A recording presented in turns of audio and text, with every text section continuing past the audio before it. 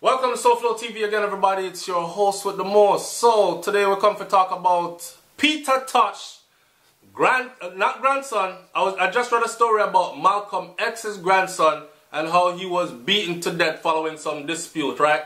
Malcolm X, the revolutionary. Peter Tosh's son left in a coma following jail beating. Alright, so people are saying, who is Peter Tosh? Because I know that the new generation, even the most influential or the most significant of the past days, they tend to not know about them or remember them unless somebody remix them in a today's time or something like that. So, Peter Tosh, legalize it.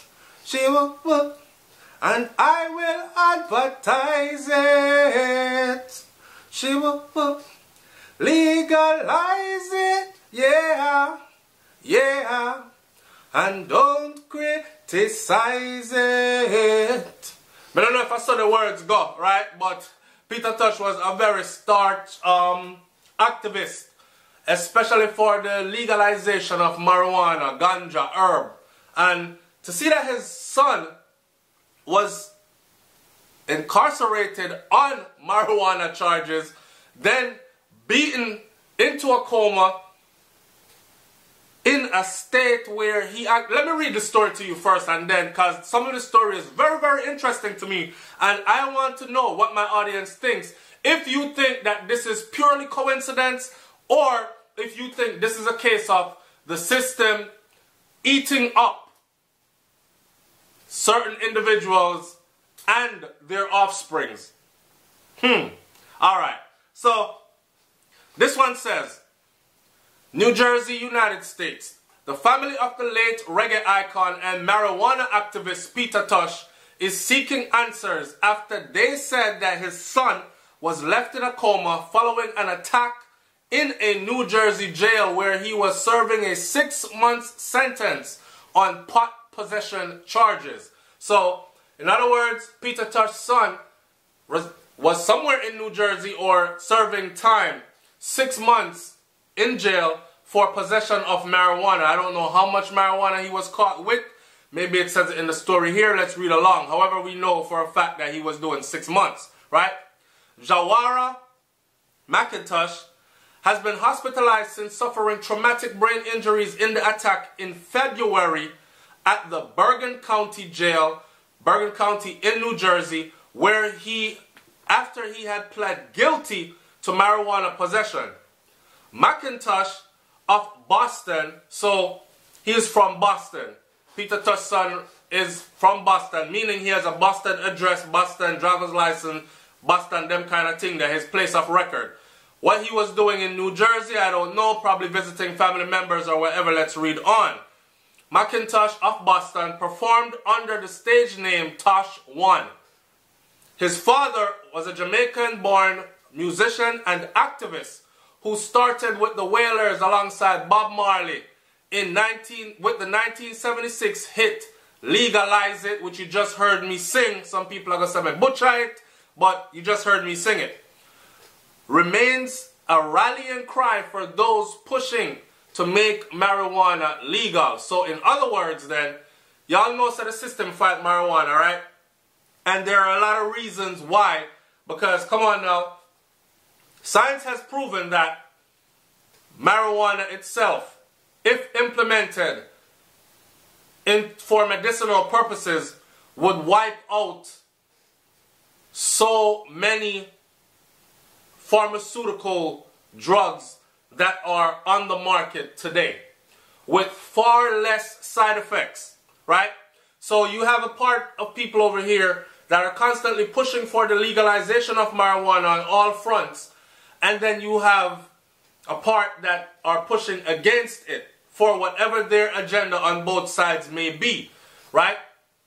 Peter Tosh himself has injected himself in the middle of this by creating what is known to be an anthem which has outlived him and continues to be a rallying cry for the legalization of marijuana. So Peter Tosh came under heavy scrutiny by the powers that be from way back then.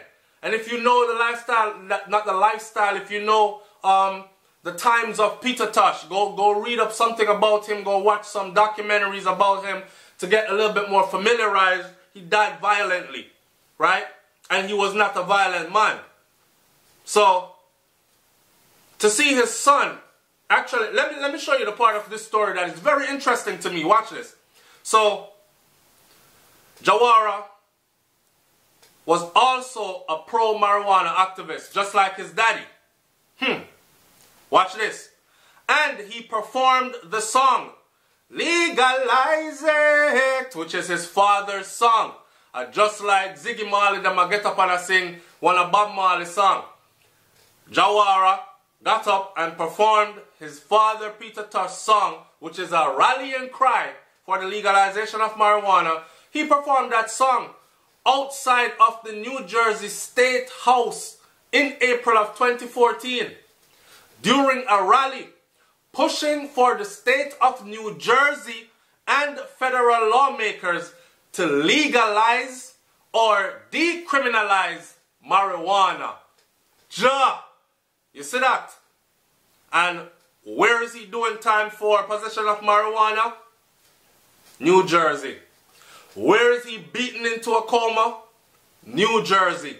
While incarcerated for marijuana, doing time 6 months for the possession of. So this is very, I don't know if this circle of events or this chain of events here is purely coincidence. I want you to comment in the comment section below and tell me if you truly believe that this is purely coincidence. So reading on with the rest of the story, Attorney Jasmine Rand said that the family has filed a notice that it plans to sue the county of Bergen and also wants the U.S. Justice Department to investigate this matter.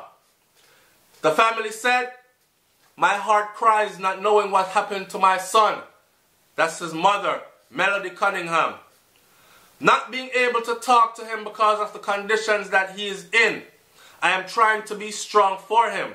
I have to be strong for him." His sister, Nyambe McIntosh, said that they haven't even been given a solid information about what happened, what took place. Rand said the county hasn't been forthcoming about providing evidence into what happened to Jawara.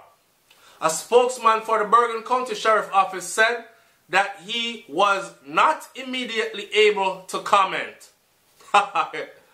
McIntosh was also arrested in New Jersey in June of 2013 after police said that they found more than 65 pounds of marijuana in the trunk of his rental car. 65 pounds of marijuana is a whole heap of ganja. That is not for no personal use, right? So I can't be on one side and then criticize one side and then not the other side. Now, here's what I'm saying. When Luciano went through with his little sacrament and them hold up Luciano, I said to myself, and I said it out loud to my audience, "Now Luciano, you've been around for a long time. Lord, give me strength." That the Luciano there.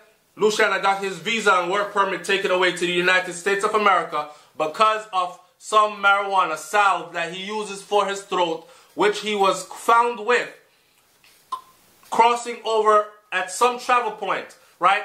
Now, I'm saying, you've been around for a long time dealing with these people and their system. You should know that not even the scent of it you want to come through with to avoid scrutiny. Just got through Rasta.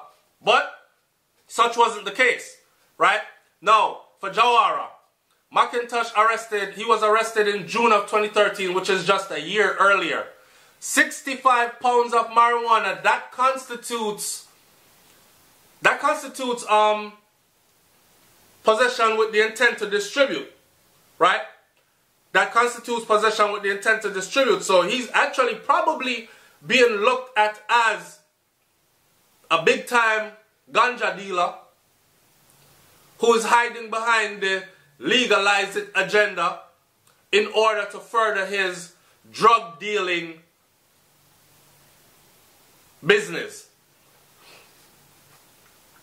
The family said that he is a Rastaman like his father, and he was fighting for legalization of marijuana.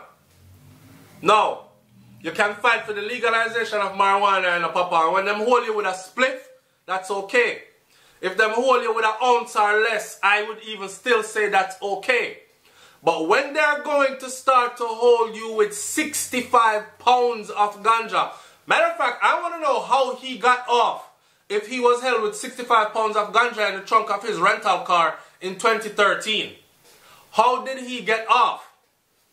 Because there he was in 2014 singing in front of the New Jersey State House during a rally that was pushing for the state and legal and the federal government lawmakers to legalize or decriminalize marijuana at the front of the New Jersey State House. This is 2014. After being caught in 2013 with 65 pounds in your car trunk. So how the hell did he beat that charge? That's what I want to know also. Anyway, people, this story is baffling to me. It's very interesting to me, and I want to hear what my audience has to say about it. Do you believe that this is retribution? This is revenge from the system? Or do you believe that he actually went in there, got caught up, some other prisoner beat him and put him in a coma? What is your take on this? It's SouFLoTV, man. Like, comment, share, subscribe. I'm up out of here. Big up to Peter Tosh, rest in Uhuru. And I hope for a speedy recovery for his son Jawara. And legalize marijuana, especially for medical purposes. I'm also an advocate for that. But them not catch me with no 65 pound in my car, because I mean not even bun weed. Right? I'm out. Peace.